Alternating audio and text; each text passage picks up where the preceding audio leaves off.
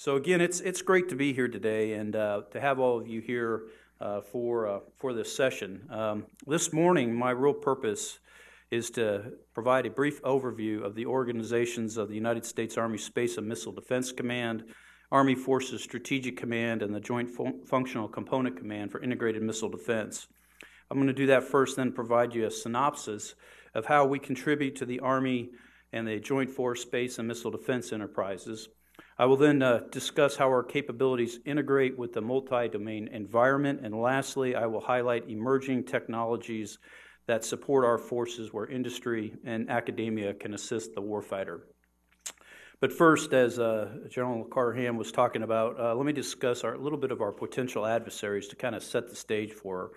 Our potential adversaries have demonstrated a commitment to advance their missiles, unmanned aircraft systems, and long-range artillery and rocket capabilities.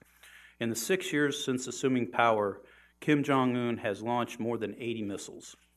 To put that in perspective, his father launched 16 during his 17 years in power, and his grandfather launched 15 missiles from the inception of the North Korean ballistic missile defense program in 1984 until his death in 1994. This year, Kim Jong-un has launched more than 14 ballistic missiles, and his aggressive ballistic missile testing program continues to advance. In 2016, North Korea successfully tested a solid-fueled submarine-launched ballistic missile. During this calendar year, North Korea launched a new solid-fuel MRBM from a mobile launcher, and this is a first. In addition, they began testing a new IRBM in April and conducted a successful launch of this system in May. Finally, North Korea launched the country's first ICBM on July 4th. The National Air and Space Intelligence Center recently stated, quote, "North Korea is likely developing close-range ballistic missiles with increased accuracy, range, and lethality." These findings do, in fact, support North Korea's commitment to their ballistic missile defense program. North Korea is not only the country developing ballistic missiles and cruise missiles. A recent report, again by the National Air and Space Intelligence Center, stated that China and Iran have also been developing new medium-range and intermediate-range ballistic missiles, of which many will be armed with non-conventional warheads. Our adversaries continue to test and develop their space and missile defense capabilities. So the potential of our adversaries to employ ballistic and cruise missiles as an asymmetric weapon of choice exerts their national aims and potentially holds the United States, our deployed forces, our allies and partners at risk. As threat capabilities evolve and capacity grows, aerospace and missile defense modernization efforts and initiatives must continue in order to avoid adversary overmatch. The threats our warfighters face are real. The consequences are, in fact, grave. The challenges facing the United States, specifically U.S. space and missile defense systems, are present, future, and constantly evolving. That is why we, the United States Army Space and Missile Defense Command, Army Forces Strategic Command, and Joint Forces Component Command for Integrated Missile Defense are and must remain ready. So, dynamic is the word I would choose to describe this past year across the Army Space and Missile Defense enterprise. We anticipate and foresee the future to be challenging due to an increasing number of potential adversaries and threats with the ability to attack land, air, maritime space, cyberspace assets, and challenging DoD's dominance and potentially the United States' ability to achieve military objectives. United States Space and Missile Defense Command, Army Forces Strategic Command, and Joint Forces Component Command for Integrated Missile Defense are poised to deter, defend, and defeat if called upon to do so. Slide 2, please. So as you can see by this slide, I work for a couple different people. At the top of the chart, I work for, on the left-hand side, General Milley as Chief of Staff of the Army, and then on the right there with the STRATCOM symbol, General Hyten. The U.S. Army Space and Missile Defense Command, Army Forces Strategic Command, and JFCCIMD are unique in the Army and the Joint Force with diverse and very specialized sets of missions and functions. As such, we are distinctively positioned to perform the functions of space and missile defense enterprise integration as designated by the Chief of Staff of the Army in 2014. The Army Air, Space, and Missile Defense Force is a key strategic enabler for the Army, the Joint Force, and our great nation. We are a multifaceted, multi-component organization safeguarding the nation and providing the Department of Defense and our allies access to vital space-based resources that are globally engaged and regionally aligned. As Commander of United States Army Space and Missile Defense Command, I have Title X responsibilities to man, organize, train, and equip space and global ballistic missile defense forces for the Army. I serve as the Army's force modernization proponent for space, global ballistic missile defense, and high-altitude forces and capabilities development. As we know, there is no sanctuary on today's battlefield, no rear area, not even in space. We work tirelessly to ensure our vital space and missile defense capabilities are available, not just to fight, but to win. We enable the Army's use of space, and we provide multi-component forces to defend 24/7, 365 against intercontinental ballistic missile threats. As the Commander of Army Forces Strategic Command, I am the Army Service Component Commander to the United States Strategic Command.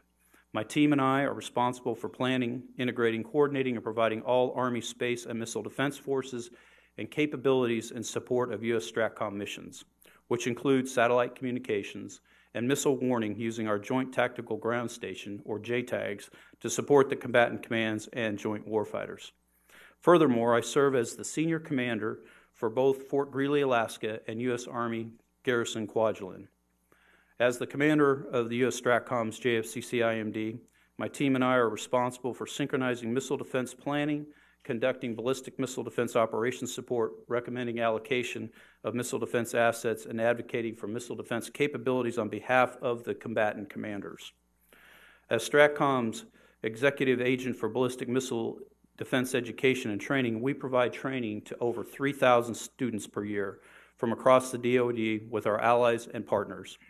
This education and training enables our joint forces to achieve U.S. military objectives while affording our allies and partner nations the opportunity to participate in Nimble Titan.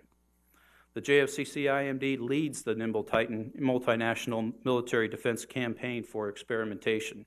This is an unclassified 2-year program focusing on regional and global strategic policy military challenges using a 10-year future epic, and provides the only global forum for policymakers and military leaders to discuss strategic policy options that contribute to missile defense programs and procedures.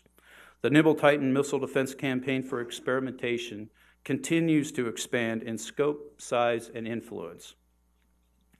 Due to an overwhelming desire of the 28 member nations and international organizations, Nimble Titan has officially expanded its focus from purely ballistic missile defense to integrated air and missile defense. From a U.S. perspective, it is clearly in our best interest to encourage international policy collaboration and military dialogue in order to optimize the placement of limited forces and potentially enable foreign partners to defend mutually important assets. In September 2018, NATO will host the Nimble Titan 18 Senior Leader Forum. This forum will be an opportunity to highlight the benefits Nimble Titan provides as a means to addressing world challenges while building strong allied and partner nation relationships. And lastly, my team and I serve as the Army's Air and Missile Defense Enterprise Integrator, with responsibilities to synchronize the balanced execution of the air and missile defense strategy across the functions of force planning and sourcing requirements, combat and material development, and acquisition and lifecycle management. Slide, please. So I use this slide to highlight the fact that we truly are a global command. In short, SMDCR Strat, JFCC-IMD, is deployed globally at 21 different locations with service members and civilians operating in 11 different time zones. Our organizations are uniquely organized to provide Army Service Component Command operational support, Title 10 activities, and Army proponency in order to provide, support, develop, and deliver critical forces and capabilities to the Army and the combatant commands. In addition, we are geographically well positioned in Huntsville, Alabama with the Army Material Command, NASA, Missile and Space Intelligence Center, Missile Defense Agency, the Program Executive Office for Missiles and Space. This provides a strong technical base in the Tennessee Valley, as well as with the space and missile defense communities in Colorado Springs, to include U.S. NORTHCOM, Air Force Space Command, and JFCC-IMD. So now that I've told you a little about the organizations within the command, let me transition to the how space and missile defense integrates into the multi-domain environment in the present and in the future. The Chief of Staff of the United States Army has directed the development of multi-domain task forces with the intent to integrate organic and joint counter-air, counter-fire, cyber, and space capabilities to ensure joint force freedom of action in future conflicts. Throughout world history, wars were fought across multi-domains, primarily on land, air, and at sea.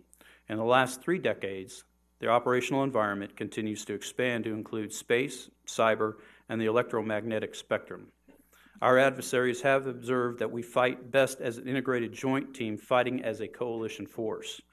Multi-domain battle describes an approach for military operations against a sophisticated peer threat that can test U.S. forces in all domains and challenge U.S. deterrence in the 2025 to 2040 timeframe. In multi-domain battle, U.S. forces converge capabilities to create temporary windows of dominant domain superiority to deter, counter, and defeat peer rivals on a complex battlefield. The Army operating concept, Win in a Complex World, describes how future Army forces will prevent conflict, shape security environments, and win wars while operating as part of a joint force and working with multiple allies and partner nations. The Army operating concept guides future force development by identifying first-order capabilities that are flexible and resilient ground formations that project combat power in the land, air, maritime space, and cyberspace domains, along with the electromagnetic spectrum for the joint force to support U.S. policy objectives. It provides the intellectual foundation and framework for learning and applying what we observe for future force development for 2020 and beyond. The title, Win in a Complex World, emphasizes the importance of ready land forces for protecting our nation and securing our vital assets against determined, elusive, and increasingly capable adversaries, while the concept underscores the foundational capabilities the Army needs to prevent wars and shape security environments. It also recognizes that to deter enemies, reassure allies, and influence neutrals, the Army must conduct sophisticated expeditionary, maneuver, and joint combined arms operations. To win in a complex world, Army forces must provide the joint force with multiple options, integrate the efforts of multiple partners, operate across multiple domains, and present our adversaries with multiple dilemmas. To create windows of advantage, the Army must maintain the ability to achieve tactical overmatch, defeat enemy forces, and secure territory while developing new cross-domain capabilities to support and enable the joint force in all domains. The commander of the Training and Doctrine Command, General David Perkins, said, quote, "Doctrine is how we run our Army today. Concepts are how we change the Army for the future. This concept intellectually changes how we think about solving problems." End of quote. The developing multi-domain task force capability is an innovative initiative that may change the Army and the joint force in the future, and rest assured, space and missile defense will be an integral component. Adversaries are attempting to limit U.S. freedom of maneuver in all domains and in areas previously uncontested by developing capabilities to fracture and exploit potential U.S. vulnerabilities. Credible forward presence and expeditionary maneuver that includes space-based capabilities and cyber electromagnetic activities, integrated precision fires, and layered air and missile air defense create temporary windows of dominance, allowing the joint forces to seize, retain, and exploit the advantage. Today, our adversaries' capabilities can contest U.S. forces from deployment to employment. The joint force cannot assume uncontested access to space, cyber, space, and electromagnetic spectrum capabilities critical for current command and control systems. Adversaries are developing capabilities to attack U.S. platform systems and networks in space, cyberspace, and the electromagnetic spectrum. Currently, the joint force needs to improve upon our ability to avert such attacks that will degrade reconnaissance, command and control, and PNT, or position, navigation, and timing, and disrupt force deployment activities and other logistics operations. Space capabilities and their integration into multi-domain battle represent a principal contribution the Army space can make towards setting the theater. In coordination with the Department of the Army and TRADOC, specifically ARCIC, we are leading and participating in concept to capability development activities to identify innovative and creative solutions to address the multi-domain environment. The Multi-Domain Task Force is one of those initiatives. Designed to counter the multi-domain challenge exacerbated by an A2AD environment and enable cross-domain maneuver and fire, General Milley at the recent Future of the Warfare Conference described the Multi-Domain Task Force as, quote, a relatively small organization, 1,500 or so troops, capable of space, cyber, maritime, air, and ground warfare. Smaller, dispersed, very agile, very nimble organizations that are networked into lethal systems that deliver either air or maritime will be essential to destroy the A2AD network, end of quote. My organizations are looking to identify opportunities for the next leap ahead, game-changing technology or concept in support of providing dominant space missile defense capabilities to the Army warfighters. The task force integrates space effects at the tactical level to support maneuver elements of the operational Army. The task force will lead to a growth of Army space forces and lead to a change in the way the Army currently employs space effects. Part of the task force concept considers several types of space effects to include navigation warfare. The future demands for Army space capabilities, particularly satellite communications, will continue to grow. We want to make sure that we don't have a fair fight with our adversaries, particularly in the space domain and missile defense.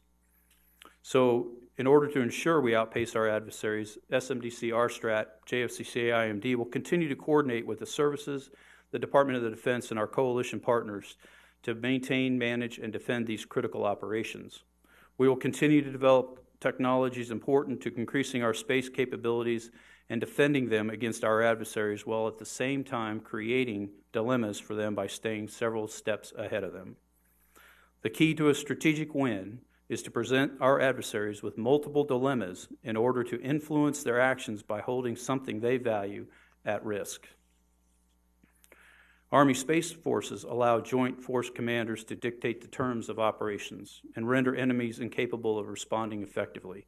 Joint Force operations require the enemy to fight in multiple directions, expend fires and combat power at unsustainable rates.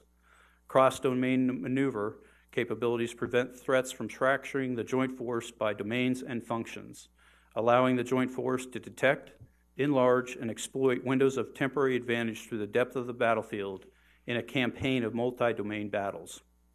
The Space and Missile Defense Enterprise will continue to research and develop emerging technologies in order to balance the threat calculus our forces face in the multi-domain battle. As the Space and Missile Defense Enterprise continues research and development of emerging technologies in the multi-domain environment, there are several initiatives that may advance our capabilities, address our critical shortfalls, and achieve cost-effective solutions. We will continue to leverage our partnerships with industry and academia to advance these initiatives. The Secretary of Defense's Innovative Initiative, or the Third Offset Strategy, calls for a new research and development approach to identify, develop, and field breakthrough technologies, as well as innovative ways to employ resources to achieve greater strategic effect. This strategy identifies the need for a more sustainable and cost-effective approach and a new strategy based on a preemptive strike with non-kinetic technologies such as electromagnetic propagation, cyber, as well as kinetic options to defeat ballistic missile threats before they are ever launched. Slide, please. One example to highlight in this regard is directed energy, which remains a low-cost and effective complement to kinetic energy options, and there is a lot of congressional and DoD interest in this specific area. SMDC RSTRAT participated in the Maneuver Fires Integration Experiment with the Stryker-based Mobile Experimental High-Energy Laser.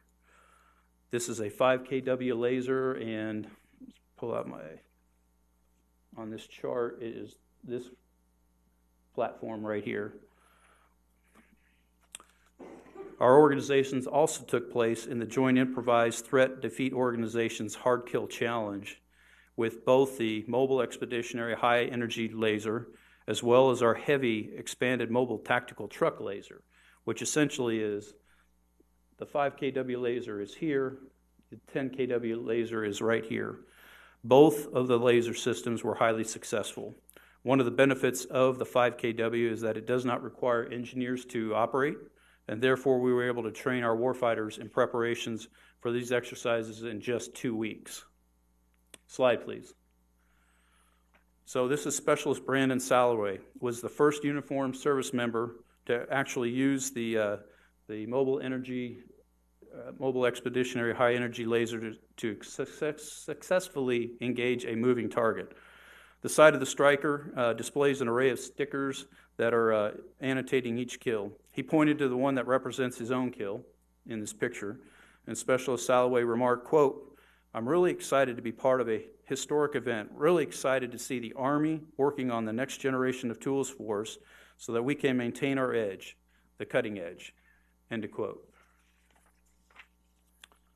So in FY18, we will continue to improve upon these cutting-edge systems by testing a 50 kW laser integrated into the similar platform.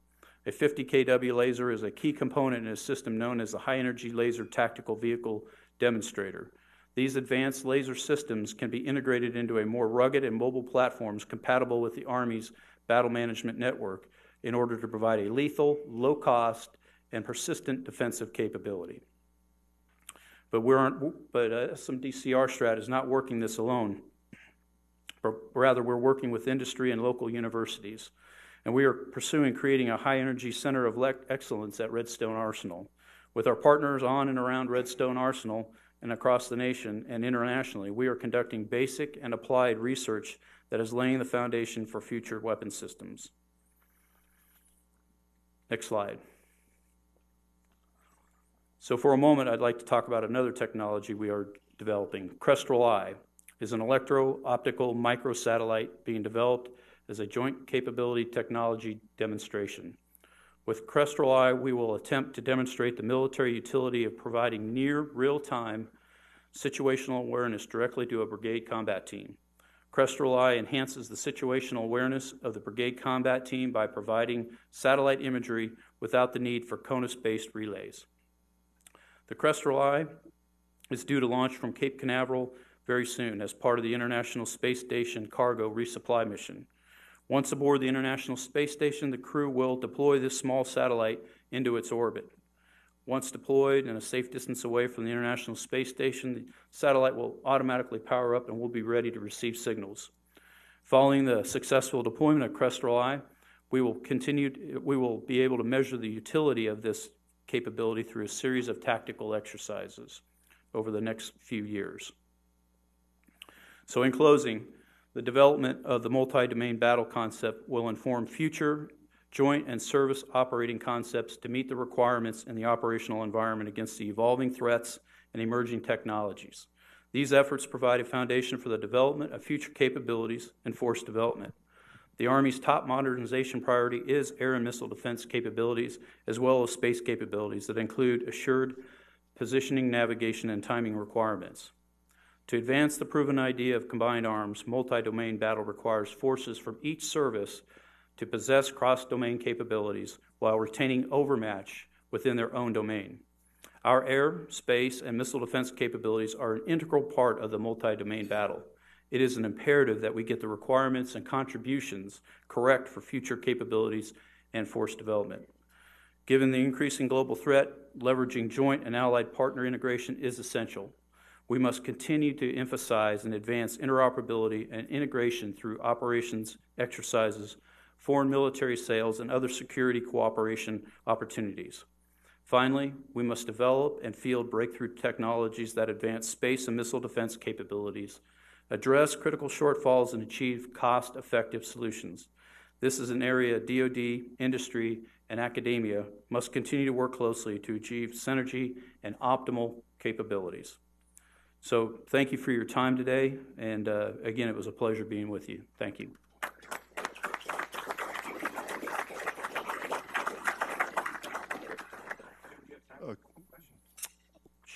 Sure. A question over here, sir. Morning, sir. Courtney McBride from Inside the Army. A couple of questions, actually. If you could elaborate for us a little bit on the space and missile defense components of the multi-domain task forces, what perhaps existing technologies are available now that you might field to that, and also what's under development.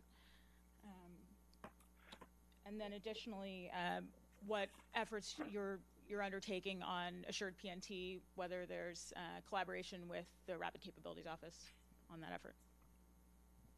So for your first question on the, so we're just now looking at that in terms of what the multi-domain, what our part of the multi-domain task force would be in terms of capabilities that we provide to it.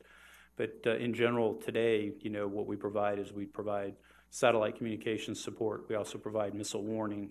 And so as that task force comes together and gets further developed, we will see, exactly what the requirements will be. So what we'll do is we'll wait till the task force, they decide what the requirements are that we need to be able to support, and then we'll provide that accordingly. But in terms of technology right now, the technology that we're currently using will fit for the near term, and then we'll look to the long term for advancements in capability. And on the assured PNT? What was the question on? Sure. Whether you're taking the lead on that or collaborating with the RCO, how that works. We're collaborating right now with the RCO on that. All right. Hi, General. Sidney Friedberg from Breaking Defense. To ask about the freaking laser beams, which is one of my favorite topics. You say you're moving from the 5 and 10 kilowatt weapons that have been tested this year on live fire tested, not just shot into the darkness.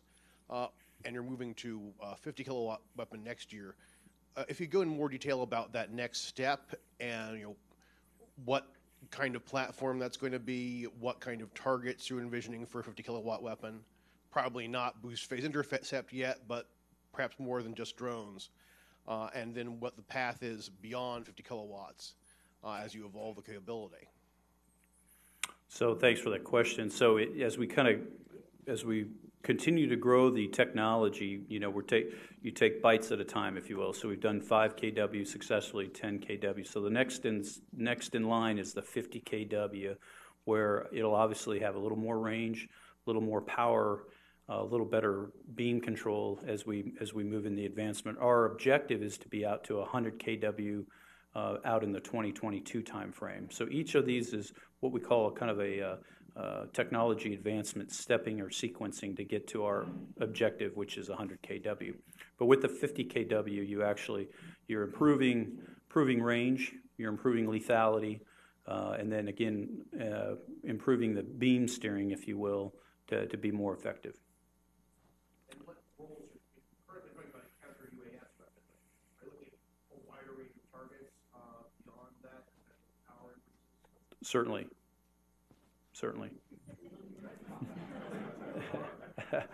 So you can imagine as you go from counter UAS capabilities, small quadcopters, you increase power, if you will, with the weapon system. It allows you to engage maybe different or larger types of targets. So potentially rotary wing, fixed wing, those types of targets. One more? Okay. Thank you, sir. Dan Wasserby with Janes. You mentioned for missile defense, some of your bigger challenges are China, Iran, North Korea, all known to dabble in cyber attacks. So I recognize you can't get into the specifics of how you would defend your networks, but could you sort of classify the threat for us? Just how much does that worry you? Does that keep you up at night? Is it something that's totally fine and we're all good, or how much does it worry you? Well, so it doesn't keep me up at night. I won't use the SecDev's quote, but it doesn't keep me up at night. But I will tell you, it's a consideration that we need to take very seriously in everything that we do within the missile defense enterprise. So you can imagine, as you have all of these we have the very sophisticated automation capabilities within air and missile defense. We need to make sure that we're protecting that and that we build that in as we design the systems, and not not necessarily as we get to the tail end of that. And so, you know, the programs of record that we're working on right now have it built in from the very beginning, and it matures through the entire acquisition life cycle till you actually get the weapon system or capability fielded. But it's something, you know, that's changing every day. I think we can all agree on that, that you know, it's becoming, you know, more aggressive, more better fidelity in terms of being maybe to get into some of our capabilities. So we just have to make sure that we train for that, we plan for that, and that our soldiers understand that. And we do a lot of that through the space piece of my command in terms of providing space training out at CTCs, as well as along with our missile defense forces, providing a degraded environment where they understand what that could be. Just one quick one, sir. Recently, the Secretary of Defense commented on the House appropriation to stand up a space service branch. Do you envision such a thing in the near future, medium future? So you're alluding to the Space Corps? Yeah. We gonna have Star Trek? I don't know. You know, I think you've probably seen kind of the positions within the Air Force on that particular matter. You know, in where I'm responsible for it in terms of Army space, Title 10 responsibilities that I have, I'm very comfortable where the Army is right now with this. We have a very, I wouldn't say rapid acquisition, but we have a very efficient acquisition process for Army space. And I think we get to that because it is small, obviously, but it resides within one particular command, which is my command, working with some PEOs that are outside of the command. But we have a fairly flat acquisition process. Thank you very much, sir. How about a hand for General Dickinson?